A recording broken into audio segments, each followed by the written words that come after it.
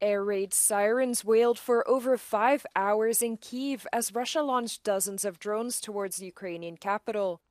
The Ukrainian Air Force reported that Russian forces attacked Ukraine overnight with over 70 Iranian-made Shahed drones, most of which they say were shot down or diverted.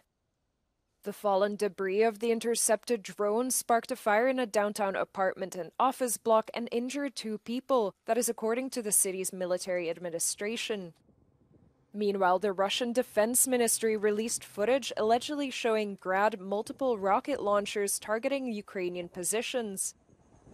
Ukrainian President Volodymyr Zelensky also reported strikes in the regions of Poltava, Sumy, and Kharkiv.